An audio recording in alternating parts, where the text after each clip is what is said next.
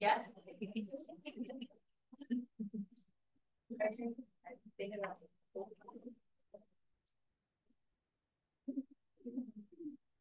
What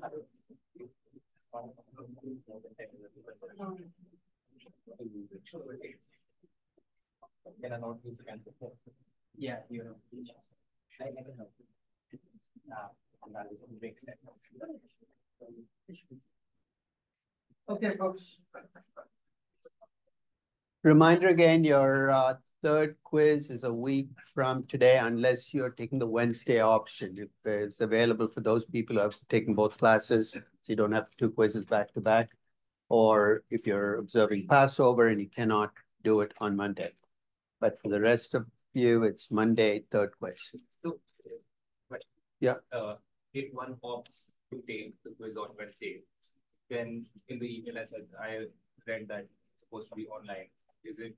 I'll email it to you. So it'll be a list of people. I will email you the quiz. You'll have 30 minutes and you'll email me back the quiz when you're done. Is there also an option to take it in person? How would I man that? Where would I find a room for doing that? I mean, in a sense, it's easier for you to find an empty room and take it yourself rather than my finding a room and having everybody gathered in one place. And I think I returned all your DCFs. I went through my perfect DCF, 373, all 373 looked like they've been answered. I did get astray with different subjects saying my valuation has not been, I can't even find your valuation anymore. It's probably 5,000 emails ago. So if you used a different subject, it's gone. So you need to resend it to me with my perfect DCF. I'm not being a nitpicker. It just puts it in a space where I can find it when I need to, okay?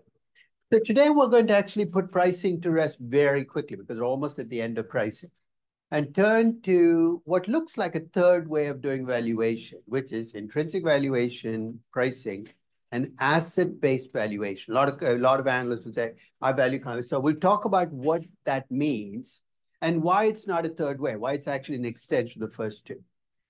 So let's talk about asset-based valuation versus value a company. In fact, if you think about generically what each of you is doing, value an entire company, right?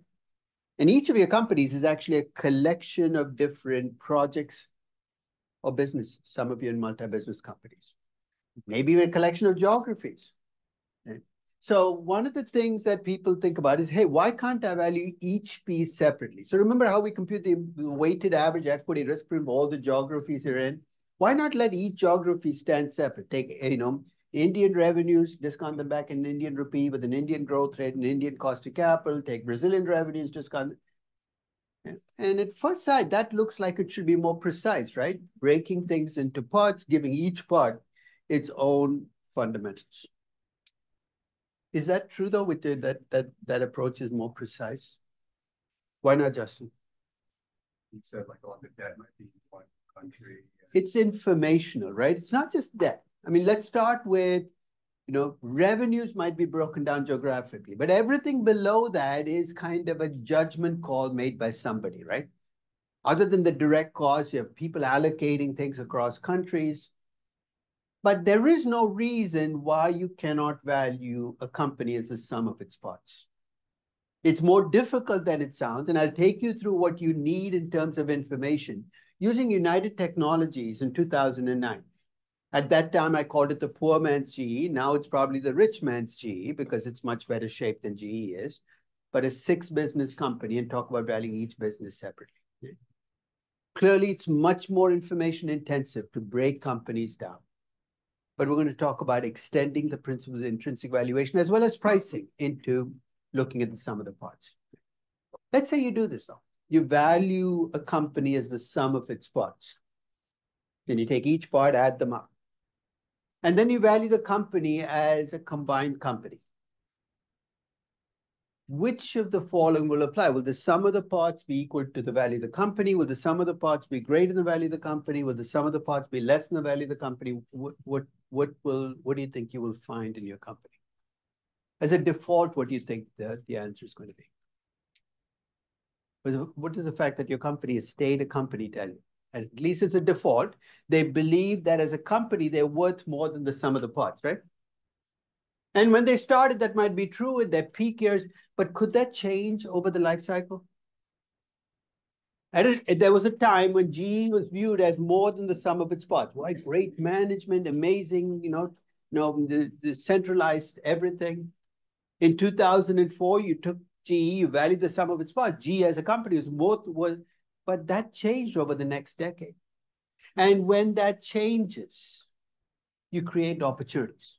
For whom? For people who might take the company over and break it up into pieces, spin-offs, split-offs, divestitures. So we're going to talk about who uses sum of the parts valuation, why it can give you an answer different than what you get by valuing the whole company, and when it makes sense to actually value companies by looking at individual pieces. Okay, so let's go back and finish up the last vestiges of pricing. I'd just done, I think, PEG ratios, and I showed you the regression with the log of the growth rate. Any questions about what we did last session where we looked at PE, PEG ratio, EV to EBITDA? With each one, we defined, we described, we analyzed, we applied. And once we talked about controlling for differences in growth and cash flows and risk using regressions, I opened the door saying, why not look at the entire market? And I looked at PE ratios and PEG ratios, at least for US stocks. And as I said, I've been doing this for US stocks going back almost 30 years. I have the regression coefficients over time. They change over time.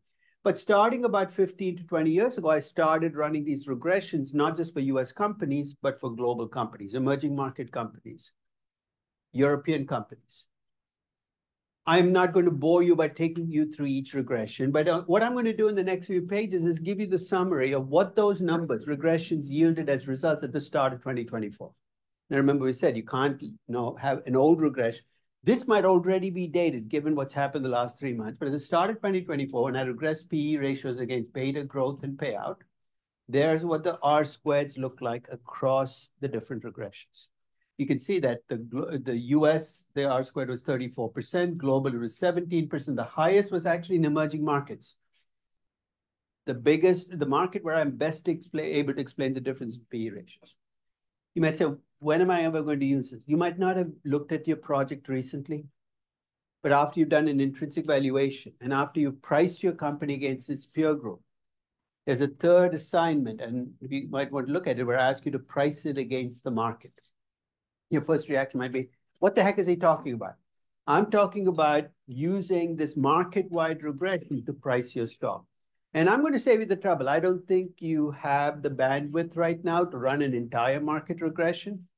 You are welcome to take one of my regressions. Which one you pick will depend on the choice you make. So if you decide that you have an Indian company and you want to use just the emerging market regression, you might use that. Or you might decide that a global regression works best. Pick one of these market regressions, plug in the numbers for your company for beta growth and payout ratio, and come up with a predicted PE or whatever multiple you've decided to use. You're saying, what if my earnings were negative? You wouldn't have used PE in the ratio in the first place. Pick the multiple you'd use, EV to EBITDA, EV to sales, because with each of the multiples, you'll see these regressions for the reasons. They're all these are both on my website and in your slides, so you can check them when you get a chance. But I think I've PE, PEG ratios, price to book ratios, EV to EBITDA, and EV to sales, and EV to invested capital, 6 different multiples. Any questions on these regressions? So basically, they're just market-wide regressions. You notice the coefficients vary across different parts of the world. The R-squareds vary. Am I going to read too much into them? Not really, because they shift from year to year. It's not like one region consistently gives you the best regressions. There's a lot of noise in this process. The noise that's part of pricing that we hide from, this kind of brings it out into the open. So let's say you've done all of this and you get to the point where you're going to sit down to price your company. Let's go through the choices you face. First, in terms of value, you have a choice between enterprise value and market cap. Really, that's all. Those are the only two choices you have. Enterprise value will reflect both the debt and the cash. Market cap will reflect this market value of equity. For a scalar, the scalar can be revenues, earnings, cash flow, book value. Which one will you pick first? It depends on how you're measuring value. If you're measuring value to just equity, then your scalar has to be an equity number. That's a consistency principle. But it'll also depend on whether you can find enough positive numbers. So if you're doing PE ratios and how you lose 2/3 of your sample, you might want to rethink using that multiple. Incidentally, if you're doing a financial service company, stick with equity multiples. There's no such thing as an enterprise value for JP Morgan or Citigroup. Just stay with market cap and scale it to an equity number, equity earnings, equity book value. But basically, it's scale. So you got to pick a value to scale it to, a scalar. You might have to make a choice. Do you want to use last year's earnings, trailing earnings, forward earnings, or really forward earnings? And again, that might depend on the company you're looking at. If your company is a young company, you might want to use forward earnings because you need to get some substance on the company. And finally, in terms of comparable, you're going to face lots of choices. Do I want to go with the part of the country, with the country I'm in, or do I want to go globally? Do I want to control for company size? And that might vary across different sectors. In some sectors, you might say, I don't care. In other sectors, company size might matter. And in terms of how big a sample, I'll give you a threshold. If you get to at least 10 companies, you're way ahead. So basically, you're there. But here's the catch. If you're going to run any regressions, the sample size will determine how many variables you can have in your regression. As a rough rule of thumb, with 10 companies, the most variables you can have in regression is 1. So don't run a 4-variable regression if your sample size is 10. And every 10 companies, in addition, you add to the sample size, you get the leeway. You don't have to add another variables. So if you have 40 companies in your sample size, you can have 3 or 4 variables, but if you have 20, stick with 2. It's just pure statistical checks. Otherwise, you get strange looking output. Let me close off pricing with some general propositions. Yes. Good question. So we're running the regression. One of the input, like for example, when you use like forward, like either like growth in earnings or like growth in revenue. So but make it clear, you are using forward earnings. It's not a general. So you are going to use forward earnings. Why? So say 40 companies in my sample. So like where do I get that like growth number from? Like is it just from Capital IQ is all of them, right? That's basically why I made without capital IQ, you'll have to collect them individually. Capital IQ, it's trivial. It's right there as one of the data items you can download. So you can download forward earnings, you can download forward revenues, forward EBITDA, forward whatever you want, and growth rates. All those numbers are part of the Capital IQ database.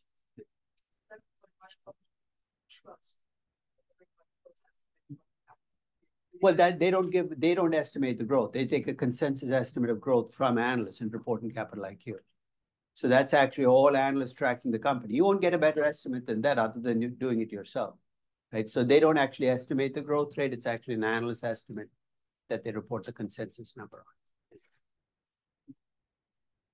So here's some closing propositions in pricing. In pricing, when you tell me something is cheap or expensive, you always have to specify relative to what. Right? What's a peer group? What's a multiple? So it is a statement about relative pricing. So your pricing judgment can be right, but you can still be hopelessly wrong in terms of value because that every company in your peer group is overpriced. You're going to see that reflected. Second, in pricing, there are no similar companies. You can go looking, but no matter how hard you try, there will be differences on cash flows, growth, and risk, which means you have to find ways to control for those differences.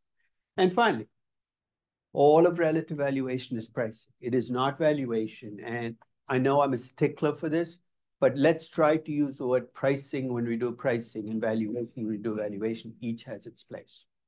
Any questions at all about pricing? So define, describe, analyze, apply. Let's review. Define, there are two tests, right? Is it consistently defined? Is it uniformly estimated? Describe, put up the distribution, get a sense of high, low, median, 25th. So you know that distribution is not going to be symmetric. Don't use the average. Analyze, go back to that little trick. If it's an equity multiple, go back to a dividend discount model and do the algebra. Not because you're going to use the model to get a PE ratio for your company or a price to book, but because it'll tell you what variables to control for.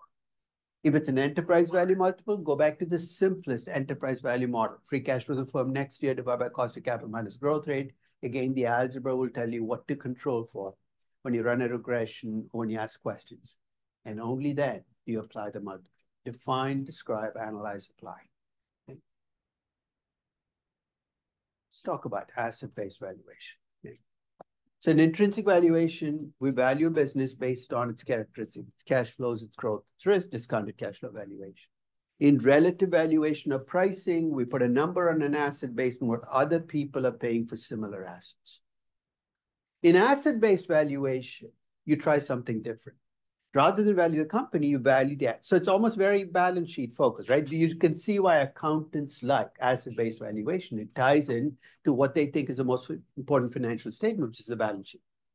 You're valuing the individual assets, you add them up, and you come up with a value. Those individual assets can be tangible, but they can also be intangible. The entire accounting discussion of how do you value brand name, how do you put up customer lists, is driven by their desire to bring those onto the balance sheet. So let's think about the circumstances under which you might have to do asset-based valuation. First is liquidation. In liquidation, what do? You shut the company down, you sell off its assets for the best number you can get. So in liquidation, you almost have no choice but to value the assets. You're not selling the company, you're selling the assets. The second is in accounting. The 30 years ago in accounting, no accountant cared about value. But over the last 3 decades, as you well know, there's been this push towards what's called fair value accounting, which I will argue should really be fair price accounting. But basically, they want you to mark to market everything on a balance sheet, which means assets individually have to be marked up. It's not just enough for you to tell me the value of the company has gone up 30%. You have to allocate that value across the assets of the company. And finally, asset-based valuation might be attractive to investors who might be interested in breaking you up, looking at the sum of the parts. Either as passive investors where they hope that something good will happen, or as activist investors trying to break a company up. So let's look at when it's easiest to do asset-based valuation. Asset-based valuation, and when people talk about asset-based valuation being different from intrinsic valuation of pricing, what they're missing is to value the individual assets, I need a number, right? So when I ask you, what's the value of your factory? You can either come up with that value with an intrinsic valuation, a discounted cash flow valuation, or you can price it. So I think of asset-based valuation still as an application of either intrinsic valuation or pricing. But ultimately, that's what's driving it. In some cases, people, of course, trust book value, accounting numbers for those assets. They're all competing for a number to put on. So here are the cases where asset-based valuation is easiest. It's easiest to do in companies where the assets are separable. Your company that owns 12 real estate buildings, you can see why asset-based valuation comes easily, right? You value each building. If I ask you to value Disney as the sum of its parts, it's a nightmare. Right? Because each part seeps into the other one. Disney movies creates revenues for Disney theme parks. Even Disney Plus draws off its movies. When things are not separable, it's going to be much, much more difficult to decide what each individual item is worth. So be more skeptical when activist investors target companies like Disney for the sum of its parts. God only knows how they came up with the sum of its parts, but it's already a more difficult task. Second, it's nice if each part has its own standalone earnings. Right? So even when accountants report earnings by segments, often those earnings are estimated. Disney really has earnings by segment, but those earnings come from accounting. It'd be nice if each asset has its own standalone earnings. That's why, again, real estate is so much easier to do on a sum of the parts because each building has its own rental income. And finally, to complete the picture, not only is it nice to have separate assets with their own cash flows, it'd be nice if there are similar assets that are out there that are publicly traded, because then you can draw on that information coming up with a number for an asset. So with that in mind, let's think about the three different scenarios. Let's say you're asked to do a liquidation valuation of a company. First, is your task an intrinsic value task or a pricing task? It's pricing because you got to sell the damn thing, right? So if you're doing liquidation valuation, don't do DCFs. It's kind of silly to do because nobody's paying you based on a DCF. They're paying you based on what can I get, 12 times earnings, 5 times EBITDA. That's the pricing. So let's say I take each asset and I'm able to get a pricing for it. I add them all up. If it's truly a liquidation valuation, there's a second concern, which is you've got to sell these all quickly, right? There might actually have to be a discount on the pricing based on what you're trying to sell. If it's something that lots of people demand, maybe the discount will be really small or even zero. But if it's a relatively unique asset, now if you remember Las Vegas Sands and the liquidation valuation, I basically took the pricing of the casinos and knocked off half, saying there are only 2 or 3 potential buyers. They're all going to act like they don't want what you're selling. So it's a pricing with a discount attached. It's relatively straightforward. Nothing from your DCF has to be brought into the arsenal. Let's talk about accounting valuation. Yes. So I was going to ask, what do you do like in liquidation if, say, you have assets where their value is kind of tied in that they're... You sell them as a package, right? Because in a sense, it'll be, if you broke them up, they'd be worth less. So you almost have to sell Disney theme parks and movies as a bundle because you try to separate them, you'll get less for individual pieces than you can get as a bundle. So the more entangled things get, the more they have to be priced as a bundle. Let's talk about accounting valuation. I might have told you the story, but when about 20 years ago, when Gap was getting together, right, trying to write the fair value accounting rules, they met in New York and the panel was meeting and they said, can you come in and talk to us about valuation? And I said, are you sure you have the right guy? Because I don't think much of you guys. No, so no, come in and talk because, you know, we have a lot of accounts. So I said, okay. So I said, can you send me some information on what you're thinking about doing? And they sent me this rule called FAS 157. It's a foundational rule for fair value accounting. And I read that, and here's what it said, that the number you should attach to an asset is what a market participant will pay for that asset in an arm's length transaction. Let me repeat that again. That the number you should be attaching to an asset is what a market participant will pay for that asset in an arm's length transaction. That sounds an awful lot like a pricing machine to me. So I showed up and I said, why do you call this fair value accounting? So what are you talking about? If it's fair price accounting.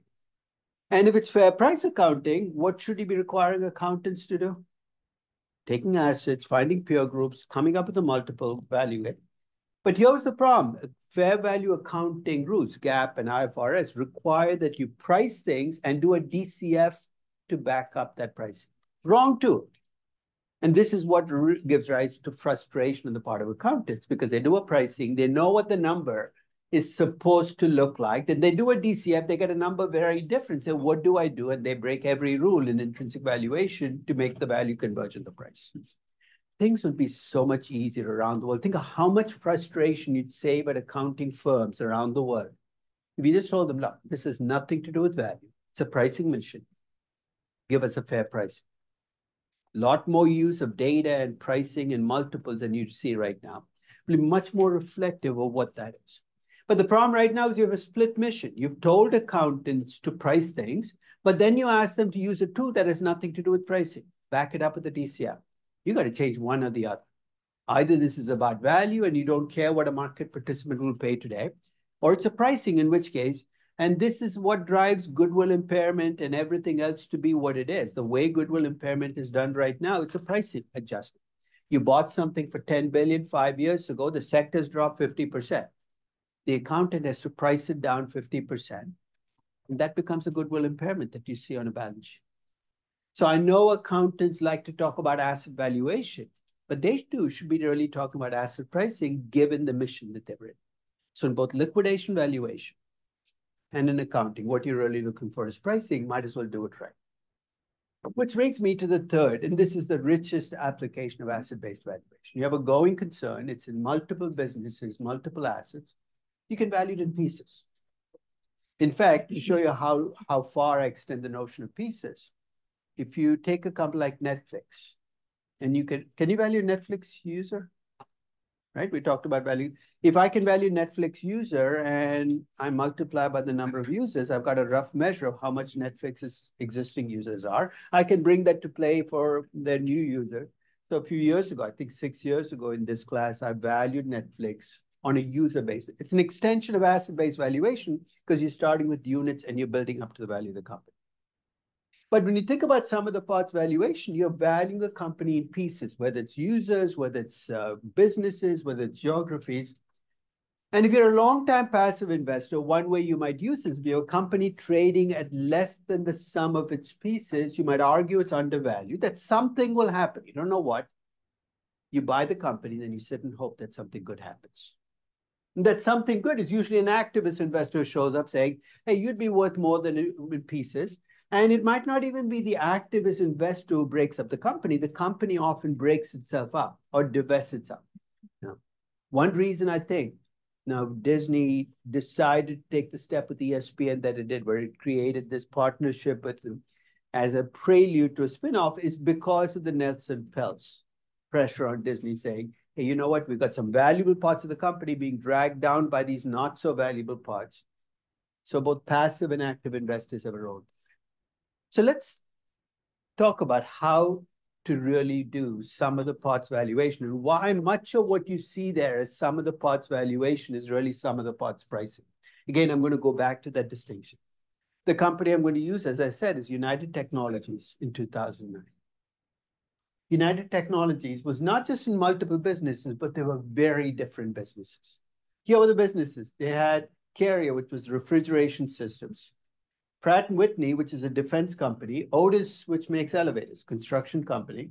UTC Fire and Security, very different company again, a security company. Hamilton Sundstrand, a manufacturing company. And Sikorsky, which makes the helicopters, aircraft. 6 very different businesses. And the reason I picked United Technologies is not because I'm fascinated by the company, but because I actually broke down these businesses into detail that you normally don't get at a regular company.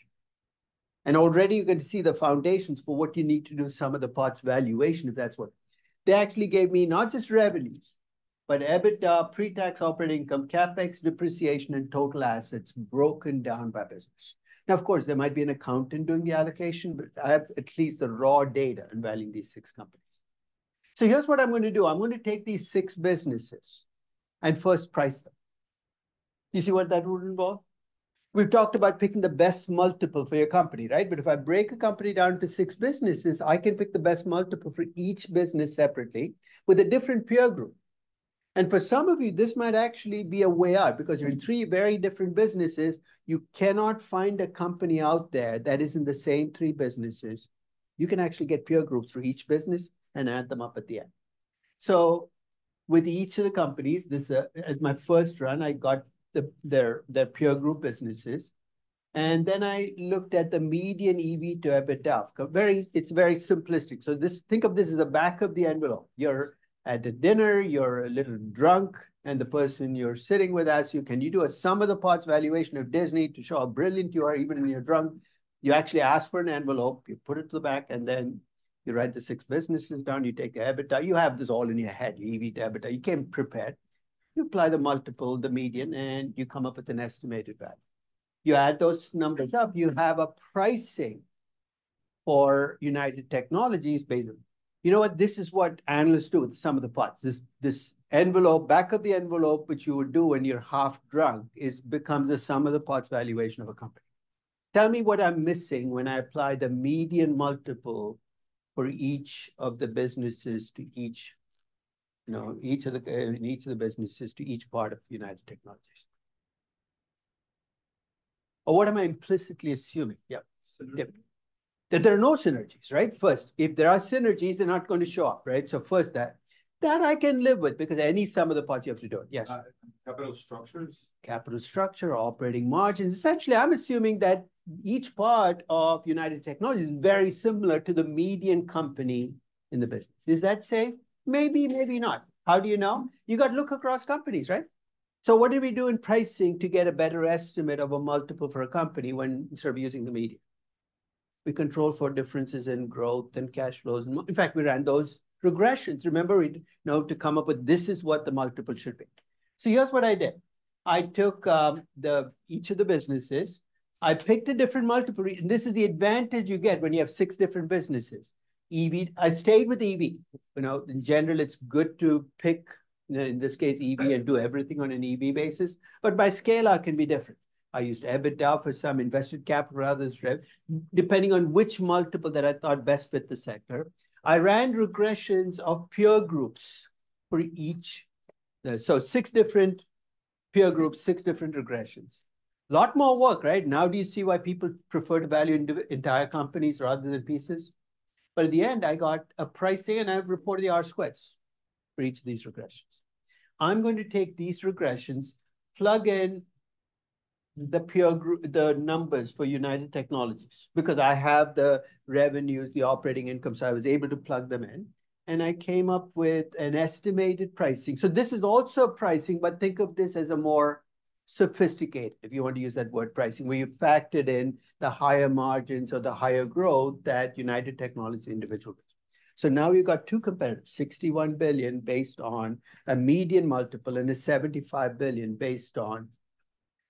Both of these approaches, though, miss the fact that when you have a multi-business company, in addition to breaking the company down to businesses, there's an item called corporate costs. You will often see this in companies where basically there's a corporate line item. It has no revenues, but it has expenses attached to it. Think of that as the headquarters, basically, that runs all these businesses. I've kind of ignored them here, right? I've acted like if I break these companies into pieces, that headquarters building can be shut down, everybody can be fired, and nothing happens. It can be a very cynical view of headquarters in general, that they really do nothing and you send them all home, nothing will happen. But to the extent that they actually do something like, maybe accounting, maybe the generalized marketing, you see what I'm arguing, right? There are 2 things you can do with corporate G&A costs. One is you can allocate them across the businesses. The other is you can value it separately as a cash flow item. You're saying, but it has negative cash flows. I can take the present value of negative cash flows and tell you what the value of that is. I call that the corporate value drag in multi-business companies. And I'm amazed at how few some of the parts valuations that I do actually deal with it frontally. They just ignore it. And it can be $1 billion. How can you just make it go away? And just, of course, some of the parts valuations are going to look better than the company overall because you've removed $1 billion in costs. So that's my pricing for United Technologies. Now I'm going to try to do an intrinsic valuation. What do we need for intrinsic valuation? We need cash flows, growth, and risk, right? So first step, I wanted to compute a cost of capital for each of the businesses. If you're in my corporate finance class, this is something we do as part of the class, is break company down to businesses, come up with a cost of capital. Yes? Why did you use different scaling variables for every... You pick the one that works the best, right? How do we pick a good multiple? The one that has the highest R-square that you can explain the best. So ultimately, the numerator is what gets added up, right? So I can scale it to revenue, scale it to EBITDA, scale it to invested capital. My objective is to get the best estimate of EV of each business, and then at the end, add them up. Okay. I'll tell you, the one fly in the ointment is we have a financial service arm for the company. You can't do an enterprise value multiple. We'll talk about what to do with a financial service company. It's got to be almost kept separate. Yes? You do that, those take into account like corporate expenses. Well, it takes into account some corporate expenses, but not all. The way they do it, segment EBITDA, the total company's EBITDA might, but not the segment EBITDA. So when you do the EBITDA, if you add up the EBITDAs in here, it won't be equal to the EBITDA for the whole company. It will not. It will not, because there'll be a corporate. That's what the corporate part is. It's kind of a filler. Okay? That's why assuming it away kind of overvalues the company, because it acts like those costs will cease to exist the minute you break the company into its parts. Yes? What if the corporate headquarters has technology or patents that are... That's why I don't want to ignore them. You're right. They are providing an essential service to these businesses, and to act like they're completely redundant and useless is not just cynical, but it seems to be imprudent because you're eliminating something, right?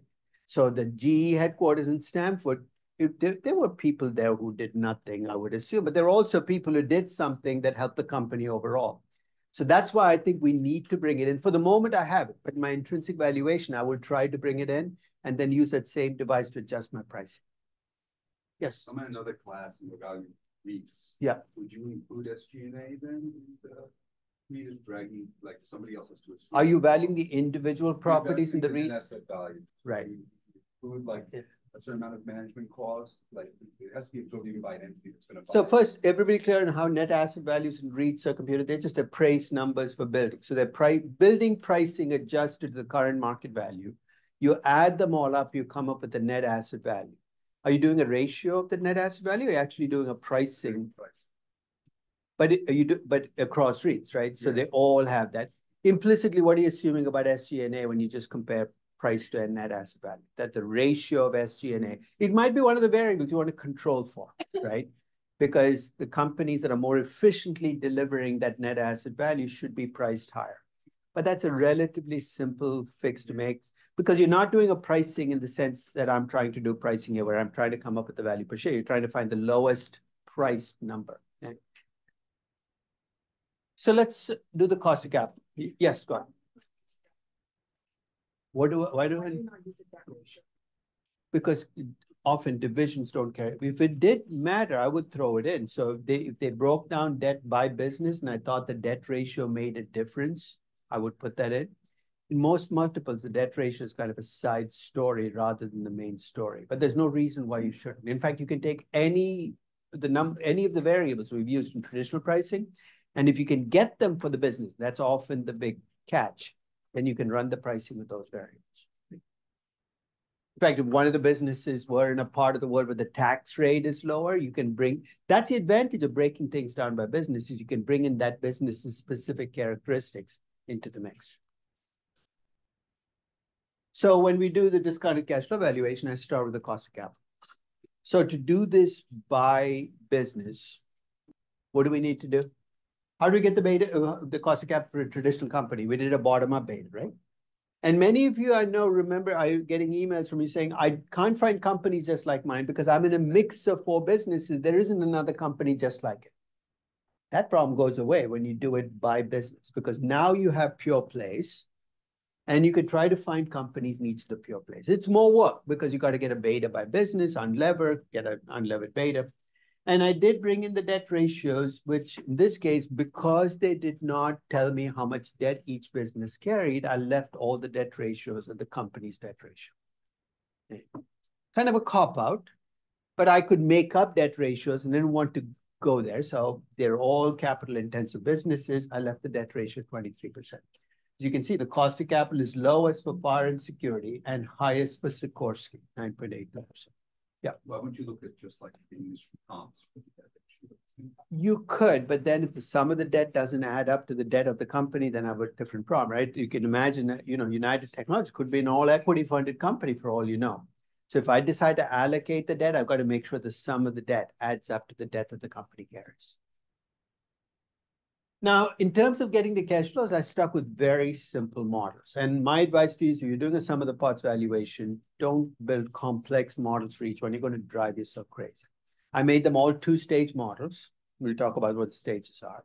And I computed the growth rate, assuming the margins were stable and all 6 businesses had stable margins by coming up with a return on capital and a reinvestment rate. If you have changing margins, you'll have to have a revenue growth and operating margin by business. So you can think of the spreadsheet we have and use the same templates for your company. So here, return on capital times reinvestment rate is going to give me a growth rate.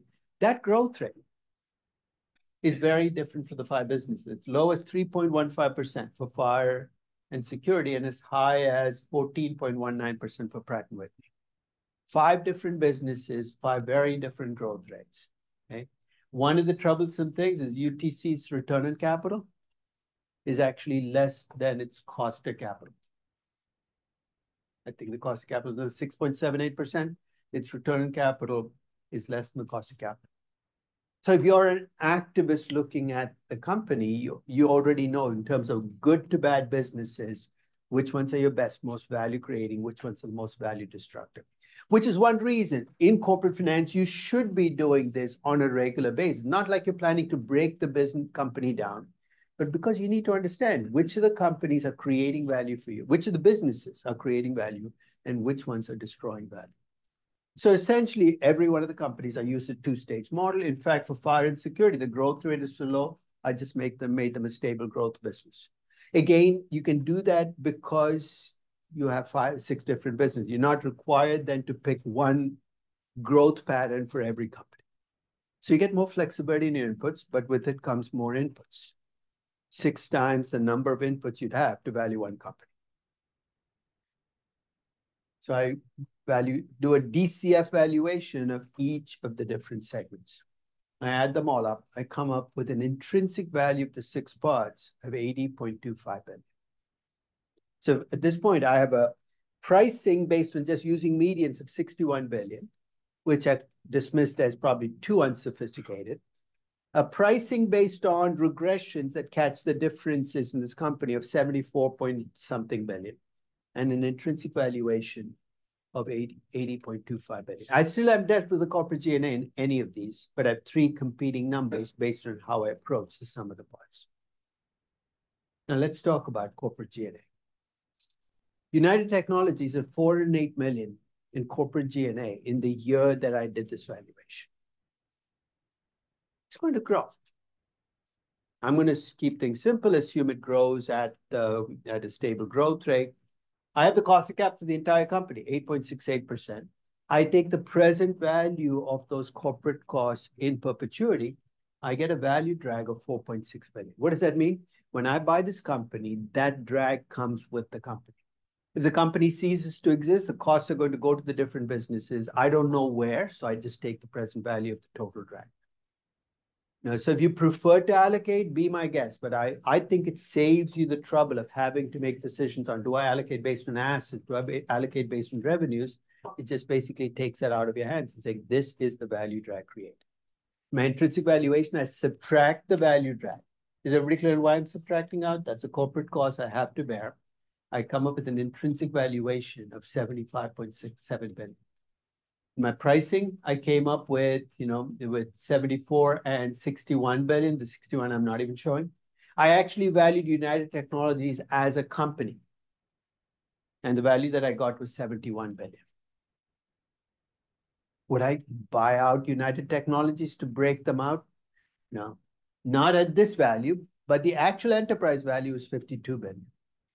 I don't even need a breakup. It's undervalued on so many different dimensions. I mean, this was right after the 2008 crisis. United had been slaughtered. The price had been slaughtered. You were getting it at a bargain price. And whether you valued it or priced it, it just looked incredibly cheap. Any questions on some of the parts valuations? David? So here it's undervalued compared to the DCF and the sum of the parts. Everything. So pricing. It's fast. Isn't it just easier to buy it and sell everything and you make your money back fast as opposed to? But it was 2009. The catch is in 2009, everybody was terrified, right? Nobody wanted to be an activist. They were worried about trying to sell things in that market. So in hindsight, it would have been a great choice to make. But my question is more, isn't breaking it up easier just because you get back your liquidities much faster as opposed to relying on the assumption? If you factor out that breaking it up in 2009 would have been messy. Right. No, there are lots of ways you could have made money here, but I think that people were holding back because they were concerned about the debt and what would happen in 2010. In hindsight, we know things improved, but there was a very real chance in 2009 that things would crash and burn. Yes. We use like 3 different methods to value. So like some parts, if you look at the back of the envelope, so like all 3 different methods, we arrive at value is actually above the enterprise value. So it led us to the choices. Okay, like this company is actually undervalued. But what if we arrive at 3 different values? What are let's put the pricing to one side, the value to the other side. Let's say the value had given you a higher value than the current value, and the pricing had given you lower numbers. Is that the question you're asking? What should I do? Yeah, exactly. What's your plan with the company? Are you planning to take it and run it, or you plan to take it and sell off the sum of the parts? That's why I'm asking you, because you are the one who said you want to take the. So what are you planning to do with the company, right? Because my answer will depend on what you plan to do with the company. If you plan to buy it and break it up today, the pricing matters, right? If you plan to buy it and create spin-offs where basically you create 6, remember, you don't have to sell. You basically have to create these into 6 independent businesses. which is what you do in spin-offs. You create 6 independent companies, you give the shareholders their share of each of the 6 companies. There you run them as going concerns. There you might say, I care about the intrinsic value. I'm not planning to sell the business. That's why I need to know when an activist approaches a company, what is your end game here? If you plan to buy it and sell it today, it's a pricing game. If you plan to buy it and break it up into pieces and keep the pieces as going concerns, the intrinsic value enters the picture. In fact, if spin-offs, split-offs, divestitures, this becomes the kind of lens through which you can say, when does it make sense for a company to be broken up into parts as opposed to divesting individual items? Because it's a pricing versus a value choice. Now think about your company, and I want you to think about breaking. I mean, many of your companies are multi-business companies, right? You're doing Lululemon. There's an apparel business, and there's that mirror business. God only knows what that mirror business actually is all about, right? Have you heard about the mirror business? It's like a Peloton kind of, I don't know what you do. I've never been in front of a Lululemon mirror. I'm dying to see what it actually looks like. Maybe it's one of those magic mirrors that, you don't have to take Ozempic. It just takes a fat person and makes them look like a slim person. I don't know, whatever it is. But there was talk, at least at the height of the Peloton craze, that they were going to create a subscription model. It's kind of died down. Now, company like that, I wouldn't do some of the parts because you got a part that actually creates value, another part like an experimental part. This is more for a company that is in multiple businesses, and you want to look at the businesses separately because you think they might be going in different directions, right? Can you do this with a geographical breakdown? Can I take Coca-Cola and absolutely, right? In fact, I could use different currencies for each geography if I wanted to. Could bring in different characteristics. In the US, Coca-Cola might be a declining company because people are drinking less sugar drinks. But maybe in Latin America, it's still a high growth business. The advantage you get when you break companies down is you get that chance of having different businesses have different characteristics, which right now I'm forcing you to do it all one revenue growth and one margin. But it comes with the cost of now you got to run the FCFF simple Ginzo model twice if you have 2 businesses and 3 times. But it's really the same model being replicated with the individual pieces. As long as you have the information, you can do it. I'm sorry about the colors. In hindsight, this is kind of gives me a headache just looking at the colors. In 2018, GE was hitting kind of rock bottom, and new CEO had come in, talk us, where does GE go now? And by then, GE had actually slimmed down. It used to be in 26 businesses. Imagine doing a sum of the parts valuation in 2004. It was down to maybe 9 businesses or 8 businesses.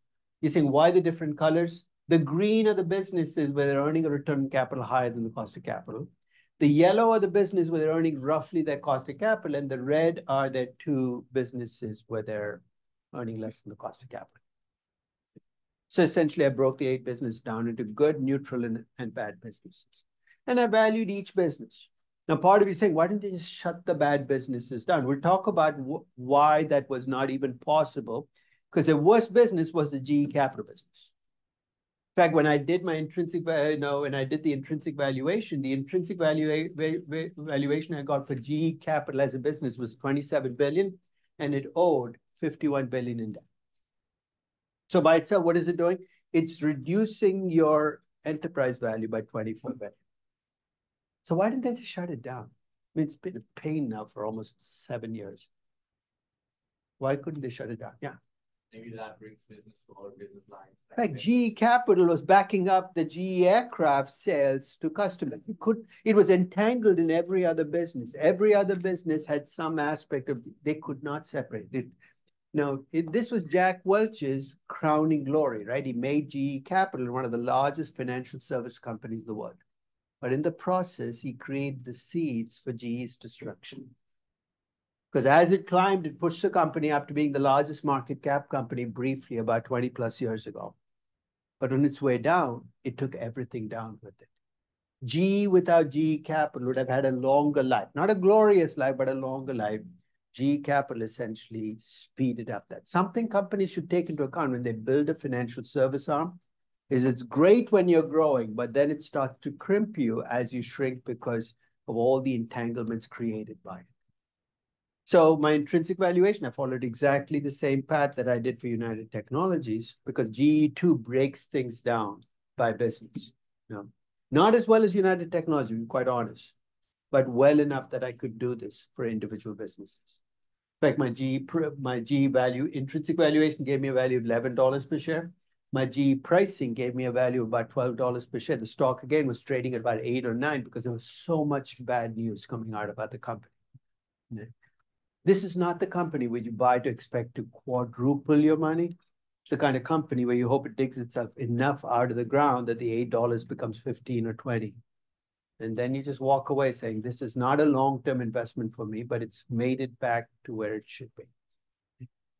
So many, I mean, I remember at the same time that this happened, Sony was targeted for some of the parts acquisition. And my reaction was, it's not going to happen at Sony because it's not a company where you can easily break the parts down. So not separable. So next time you see a company target for some of the parts, pass it through there. Are the assets separable? Do they have their own cash flows? And is there a market for it? And the answer is no, no, and no. And at some of the parts process is not going to get very far because you have too many entanglements in the way. Any questions at all about asset-based valuation?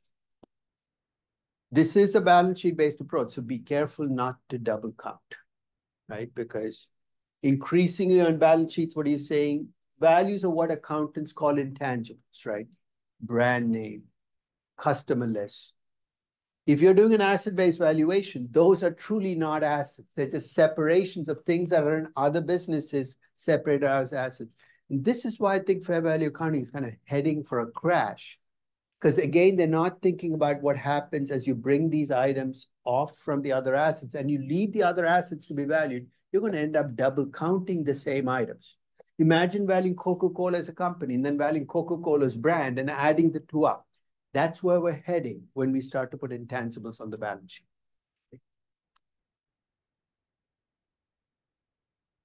Yes. So when you're valuing this company, would you put like a value on the management team that you like? Can it be a negative value? As long as you're open to the fact that management can destroy value as much as it can add it, I'm okay with it. It's already in there, right? But if part of like the thesis is that that guy makes this happen. And then go in with him on his medical test to make sure he is. I mean, this is actually, I'm not being facetious. Anytime a company's value comes from a personality, that value is a lot more shaky than a value that comes from some other competitive advantage. Why? Because managers are human beings. Anything that happens to them then becomes an effect on value. It's always been my worry with Tesla, right? When you're looking to buy that company, how would you value that asset, which is in? Is he going to stay on? It's called a key person discount, which is you pay for the company based on what you think will happen to that key person or people, right? Because they're going to walk out of the door the minute you buy the company. That company is worth a lot less. So I'd actually do two valuations. One and it's not just the top people. It could be research people if you're a technology firm. If they're all going to leave. See this in financial service firms. I mean, I remember when Michael Price sold this mutual fund to the Japanese. They paid the price for the fund. And when they walked in, every fund manager had moved on. They walked in an empty building. What's a fund worth when all of the people who used to run the funds are gone? I don't know. So it's a key person issue, but it's again an intrinsic value issue. You have to value the company. You're buying a restaurant with a well-known chef, right? You value it twice, once with the chef and once with a lesser chef. A Gordon Ramsay might get your revenues up 25%. It does mean you got to estimate what that person does. Right. I mean, don't you bring it into the cash flow? It is in there, but the question is, it is in there, but that person is a person. So in a sense, you got to ask, what if after I value the company and buy the company, that person leaves? You at least need to be aware what the company would be worth without that person, right? How do you put a dollar amount for that person? No, I mean, the fact that you think that person matters means that you think it's going to show up in the numbers. It's going to be the growth, the margins, or the reinvestment, right? It's one of those three numbers you got to show up. It's got to show up in. And I think as companies get larger, hopefully that person effect will get smaller. If it doesn't, then you're in trouble. I mean, let's face it, in 1986, was Bill Gates critical to Microsoft? Absolutely. But you know why I don't like Microsoft, but I admire Bill Gates for what he did. He made himself redundant over the next decade. So when he walked out of Microsoft that day, what is it, 97, 98, and he said, Steve Ballmer is my CEO, Microsoft stock price did nothing because by then, and that is what good founders do, is they make themselves redundant. Now, and I think that's tough to do, right? It's your baby, you want to be involved. I mean, it then creates this problem. When I value the company, I've got to factor in how old are you? What's your health look like? Have you had any rehabs recently? All of those things start to play into my valuation. That's not a good place for any company to be. In fact, I have a blog post on key person valuation. If you get a chance, you can check it out, because it is an issue, especially with smaller companies. It's a big issue. In fact, in small company valuation, we'll talk about this. We'll talk about a key person discount. Yeah, question back there. Yeah, companies they have assets that are less like intangible. Do they sometimes have higher premium because you can just sell it off? Probably, right? At least because it's easier to break the company up. But let's face it, the entanglements are what we call synergy, right? So in a sense, entanglements are not necessarily bad things. Those entanglements are what create the synergies. The more synergies you create, the more entanglements so it's almost a trade-off. Would you prefer to run separable businesses which have no synergies, or you want to build this integrated? The whole idea of integrating a company is often to create those synergies. So I wouldn't think of it as a bad thing that there are entanglements, because the entanglements also have cash flow effects. David? I feel like for smaller companies, so revenue, how big the revenue is, how big the market cap is, might be correlated to the PE or the EV to EBITDA. Right. Multiple. Does that also correlated which direction, positive or negative? Positive. So like the higher. Because why? And tell me what fundamental allows it to happen. I can see a scenario where that could. I could also tell you a counter story where the opposite happens. Tell me your story for why smaller as companies get larger, the EV to EBITDA will go up. Because they can be targets to other acquisitions. Okay, so potentially somebody could buy them out, but wouldn't it be easy to buy 3 small companies and 1 larger company? Would you argue that being small actually makes it easier for people to acquire? Yes, but I feel like investment funds would only have only the targets. Okay, so that's there could also be the fact that I mean, to the extent there are economies of scale as companies get bigger, there are operating margin effects. Obviously, there's a survival. Remember, the failure rate gets smaller as companies get bigger. You know, $1 million startup has a much greater chance of failing than $1 billion startup. So my advice is, whenever there's a thesis, think about where in your valuation it's going to show up. And I can think of places where it show up. That's why I said I could tell you a counter story where as companies get bigger, they get less efficient, growth starts to come down because you've scaled up. So I could tell a different story. So I guess it would depend on the sector you're looking at and whether scaling up actually helps you. And you could come up with different conclusions. Let's talk about valuing private companies. I mean, so far, every company I valued has been a publicly traded company or a company on the verge of going public, right? But you know, there are 10 times more valuations of privately owned businesses than public companies. Many are small, you don't notice them. The doctor's office you walk into, every time a doctor gets old, they used to sell their medical practice to another doctor. Okay. And the question is, what's different about valuing a private business? Let's talk about what's common. Value, the intrinsic value. You can either value or price a private business, just like a public company. The value of a private business is the present value of its expected cash flows adjusted for risk. That stays the same. Now, the risk adjustment might vary, but the principles of valuation don't change just because you're valuing a private business. But there are 2 key things that separate privately owned businesses from public companies. First is there is no market value out there. You're saying, who cares? You're going to see how much, you don't probably realize how much you're dependent on having a market value when you value a publicly traded company. But I'm going to take it out and you're going to see how much you start to miss it. Okay? And the second is financial statements for private businesses, especially when they get to be really small private businesses, the accounting principles start to get, I don't know the right word, a little looser in terms of, and so more variance. So let's start with this no market. Yeah, go on. When we said that there's no market value for the business, imagine there's a startup and there are equity investors. Would you not call the previous round of funding as the market value? Remember, what's the end game for a startup that's attracting venture capitalists? What do they plan to do? Grow and reach stable phase. And then, what's the definition of success for a VC? You invest in a VC, you exit. You exit by the, no startup in a space. So things like tech startups are really not privately owned business. They're public companies in waiting with a lot of probabilities before they get there. So when you talk about valuing young startups, I value them just the same way I value a publicly traded company, because many of the issues we're talking about here are not there. There, the VC pricing becomes the pricing of the company, with one caveat.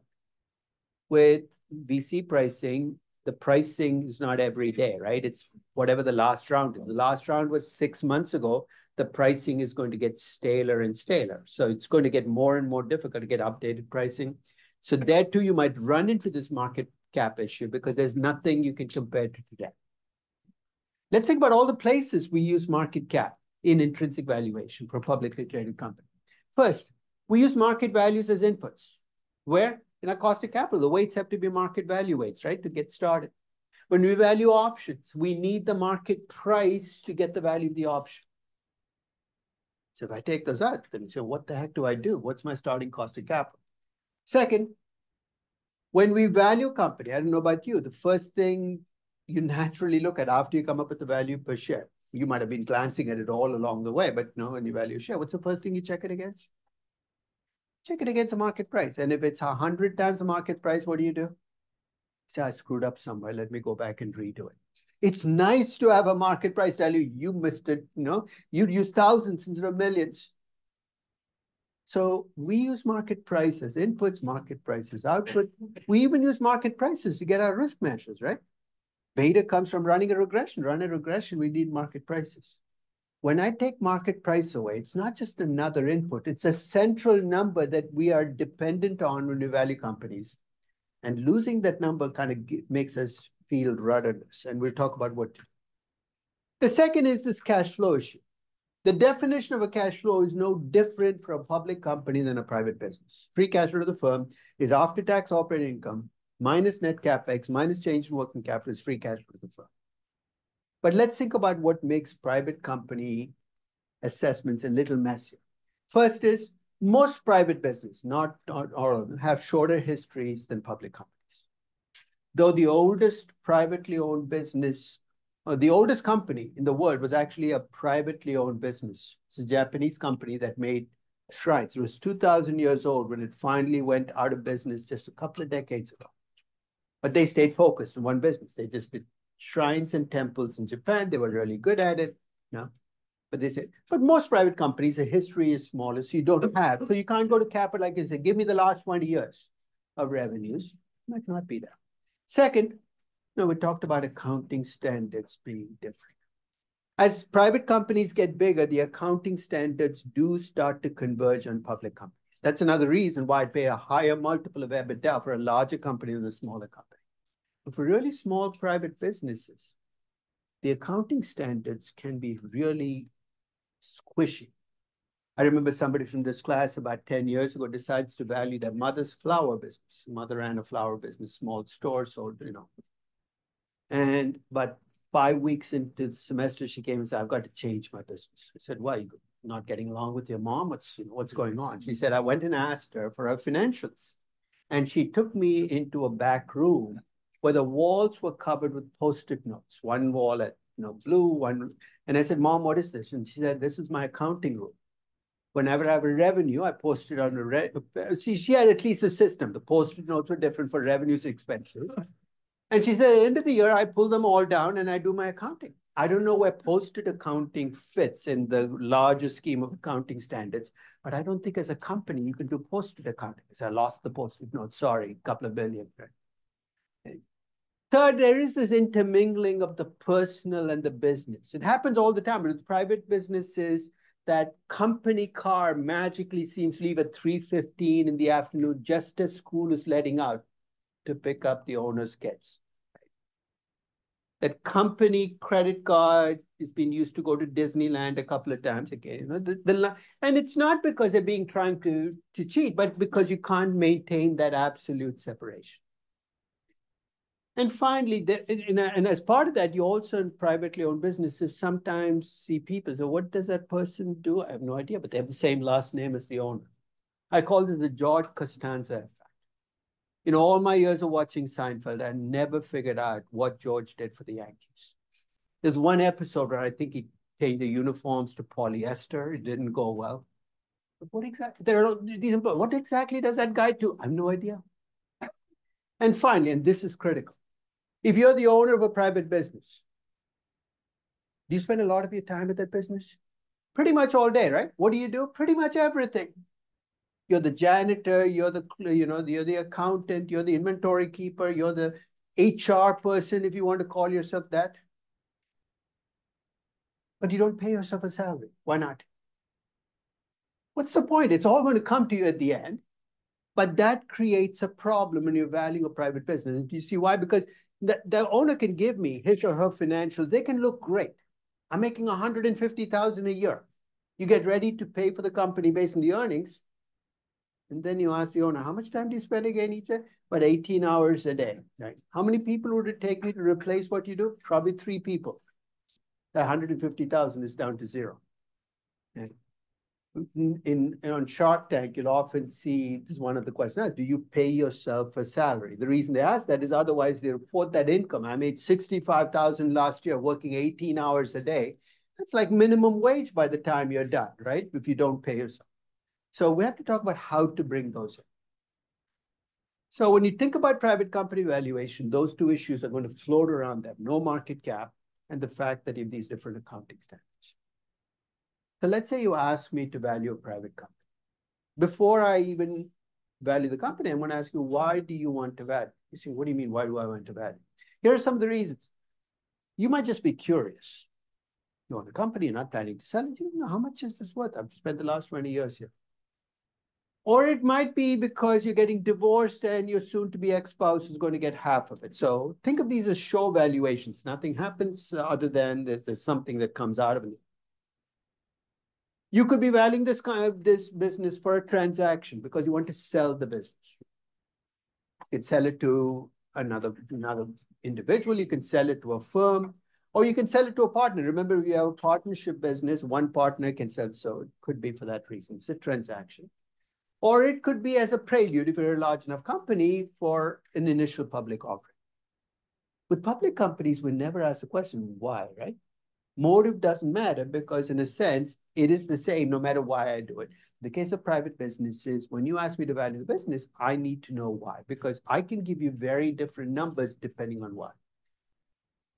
Incidentally, this private business issue is not just restricted to private businesses. If you ask me to value the division of a company that's going to be spun off or sold, I have faced the same challenges. Divisions don't have market caps. How do I come up? So these issues are going to show up anytime you don't have a standalone public company. So what I'd like to do is take you through 4 different scenarios. I'm going to start with the most complex one, a private-to-private transaction. I have a private business, you're a private individual, you're thinking about buying my business. We'll talk about how to value business for a private-to-private transaction. That's the most difficult. And then I'm going to talk about a much easier scenario, private-to-public transaction, where you're a private business, I'm a public company, I'm thinking of buying you. Why things get much easier when it's a private-to-public. Third, I want to talk about private to IPO. Again, much simpler than private to private and what's involved in an IPO. We have to bring in the specifics of how IPOs are structured and what they do. Yeah. And that adds a couple of layers of detail, but not that many. And finally, I want to talk about a sequence where you start as a privately owned business and then you become partly owned by venture capitalists before you go public. So almost think of it as 3 steps. So let's start with the private to private transaction. In private to private transactions, you have one individual owning a business who's trying to sell to another individual who wants to buy the business. It's not always the case, but 3 things will generally be true. One is neither the buyer nor the seller is going to be diversified. You see why? You're a doctor, you've spent the last 40 years building a medical practice. Every dollar that you have goes into that practice. You might not have much in outside savings. You're not going to be diversified as the seller. The buyer is not diversified. We'll talk about why that's going to become a significant part of your valuation. You can start thinking already, why does it matter whether the buyer is diversified or not? Where is it going to show up in a valuation? And you can very quickly see where it's going to trace out, but we'll come to it. Second, once you make that investment as a buyer, you buy a private business. It's illiquid, right? Let's say before you came into class today, you bought NVIDIA because Jim Cramer likes it. And after the class is done, you decided it was a terrible idea. It's still 3:30, 3 o'clock, the market hasn't closed, you sell NVIDIA. Reversing a mistake in the public markets is not costless, but it's relatively costless. But if you decide to buy the neighborhood, the corner deli grocery store that's right on what Bleecker is, in a moment of weakness, you stop, you take your entire family savings, you buy that business, you get home, you tell your spouse what you did, and he or she says, what the heck did you do? Go back and sell it. Can you imagine standing in the corner and saying, you want to buy this corner store? I bought it by mistake.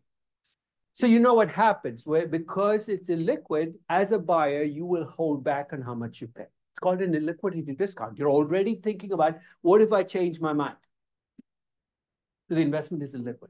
And finally, this is the point that Isaac made, which is when you buy these small private businesses, even that corner grocery store, the guy who stands behind the counter might be central to its success. He might know the right suppliers. The customers might come in because they like him or dislike him, whatever the reason is. Yeah. So those are three issues, not specific, but most likely to happen. Yes? Couldn't you argue a lot of this, the buyers are diversified if they're like PE firms? That's why this is a private to private. Private to public or private to VCs, the buyer starts to get more diversified. So it's not a 0-1, right? It's not a continuum of diversified, not diversified. Think of it as a continuum. So at one end, you have somebody who takes all their wealth and buys this business. At the other end, you have somebody who's a diversified investor. With IPOs and public companies, you're at the other end. That's why I said they get easier, because you can do the same things you do with traditional public companies. So you wouldn't say like a private firm? So they're going to fall in the middle, right? So, and even between those firms, you can see differences. You take a PE firm like, Blackstone or KKR versus a smaller PE firm. And so basically, we'll talk about what it is that gives Blackstone and KKR an advantage over a small PE firm. It all comes down to this diversification continuum. So this one, I'm going to take one end of the spectrum, completely undiversified. In the public company, I'm going to take the other end of the spectrum, which is completely diversified. And then when I talk about VCs and PE, I'm going to go right down the middle and say, where do you fall? Because that's going to allow us to talk about ranges of diversification. Right? So those are issues not just specific to private businesses, but more likely to show up with private-to-private transactions. So here's the valuation I'm going to do. I'm going to value a restaurant. A restaurant with a well-regarded chef, a named chef. Right? And you are an investment banker. You're my potential buyer. You're sick and tired of the drag, working 6 to 10 every day. So you always wanted to own a restaurant. So you cash out. You take all of the savings you've accumulated as an investment bank, assuming you have, and you buy the restaurant. So already I've laid the foundations. You're going to be completely undiversified after you buy this. And I give you access to my financial statements. I've been a pretty successful restaurant. It turns out that I've reported $1.2 million in revenues, $400,000 in pre-tax operating profit, and I'm pretty much at capacity. What does it mean? Every table is pretty much sold every day. And essentially, when you buy the restaurant, you're hoping that you can continue to do what I do. The firm has no conventional debt outstanding. The restaurant has no conventional, but it does have a lease commitment. And this was before lease commitments are treated as debt. And for private companies, they're still often treated as operating expenses of $120,000 a year for the next 12 years. The question is, how much should you pay to buy the restaurant from me? So let's start the process. There are my past financial statements. I'm treating lease expense as an operating expense like everybody else is. And I'm reporting operating income that has gone from $180,000 to $400,000 over the last 2 years, and net income that has gone from $108,000 to $240,000. But I'm now filled up, right? So I can't remember, I can't put in a 30% growth rate in a private business because it's a restaurant. I can't start to put chairs in the kitchen and say, go sit in the kitchen with the chef and they'll feed you there. I mean, the restaurant is full to capacity. And if I want to build a second restaurant, we can talk about franchising it. So there are extensions you can use, but for the moment, I'm just valuing the restaurant. Now, the first thing we need to do is come up with a discount rate to use to discount the cash flows. Remember, when we use betas and going back all the way to session 3, when we talked about risk and return, we made a leap of faith. The leap of faith is the marginal investor in a company is diversified, and therefore, what do? We focus only on the risk you cannot diversify away. We measure that with the beta, and we bring that beta into our cost of equity. That is now in shambles. That assumption cannot be made. Do you see what? Who's the marginal investor here? The buyer. The extreme opposite of diversified. They're going to take all their wealth and put it into this business. So let's think of direction. As the buyer of this business, because you're not diversified, if I gave you a beta-based cost of equity, what's your reaction going to be? Too low. Right? I'm facing all this other risk. And if I tell you about the diversifiable, non-diversifiable, you're going to say, what diversifiable, non-diversifiable? My wealth is all tied up in the business. I'm the exact opposite of diversified. So I need to adjust the beta for the fact that if all this other risk that I'm now acting as if it's going to get diversified. And this is a plain algebra problem. I remember the first time I did this was in 1992, after I went to an appraisers conference. These appraisers value only private business. How do you deal with the fact? Because they get all their numbers from public companies, right? That's where the data is. And they said, what do you do with the fact that your buyers are not diversified? And here's what they said. They said, we take the risk-free rate plus beta times risk premium, the CAPM, and then we add 10%. And this, why? So because we want a higher cost of equity. So why 10%? Because that's what we've always done. That didn't work for me. So here's the way I'm going to think through the beta you will face as a potential buyer. I started doing what I do with a public company. I went and got the betas for other publicly traded restaurants. And you could argue that maybe if you're an upscale restaurant, I don't want to be using, TGI Friday and McDonald's as my sample. I actually switched midway through the peer group and said, I'm going to use, high-end retailers because the people who eat at upscale restaurants tend to also shop there. This notion of a peer group, we tend to be very focused on sector. I mean, it's really focused on who buys our products and services and what else do they buy. The unlevered beta that I came up with for these retailers was 1.18. Now, if this were a publicly traded company, what would I do? I'd get the debt to equity ratio. Already a problem because I have no market debt, but let's say I would, for a public company, I would lever this beta up and that would become the beta I use in the cost of equity. So I'm going to leave you with this page because this kind of captures how I thought through the problem. Basically, if you think about all the risk in a company, some of it is non-diversifiable risk. Where does non-diversifiable risk come from? What are the sources of non-diversifiable risk? What's the definition of non-diversifiable? It affects most companies at the same time, right? It's got to be some kind of a macro risk, not a micro risk, because it affects most companies. It could be interest rates, inflation. Risk, yes. Yeah. Non-diversifiable risk has to come from macro forces. Diversifiable risk will be risk that a company's manager might leave the job, might become an alcoholic, who knows, all the different things.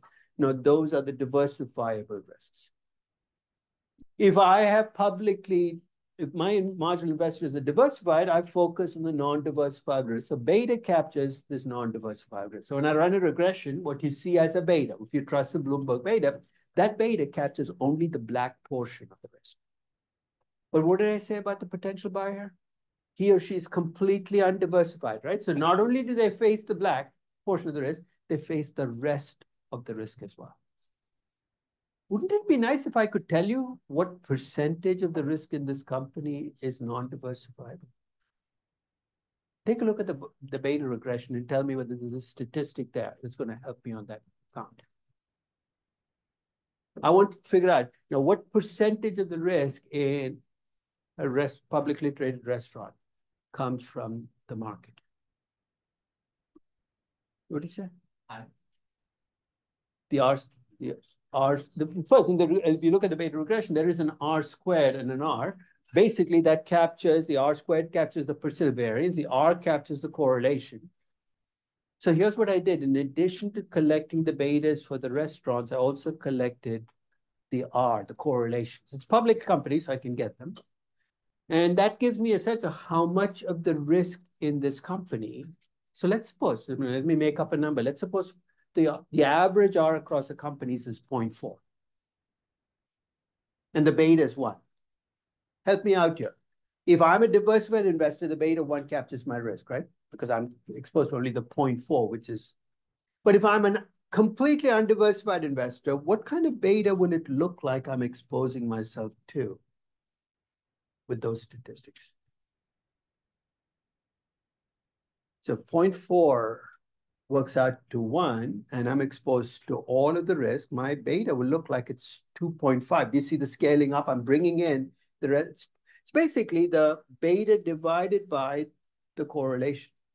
I call that a total beta. It's nothing fancy. I'm bringing in total risk rather than market risk. And I'm going to argue that if you're completely undiversified, that total beta is going to drive your cost of equity. Earlier, you talked about VCs. They'll fall. The correlation you look at there is not the correlation you see with the company, but the correlation of their portfolios with the market. And the more diversified they get, guess what happens to that correlation?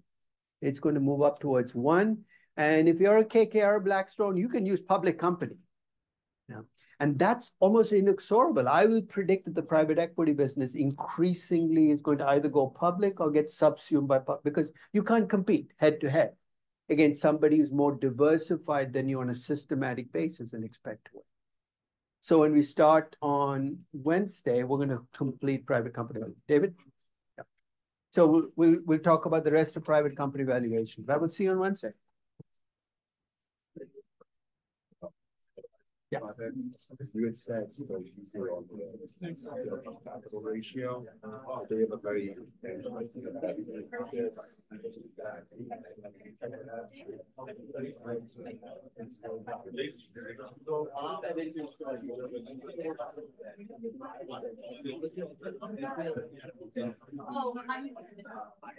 that part of the story that they have to invest to recreate themselves. Not even the new growth. Reinvest in also almost like a cycle.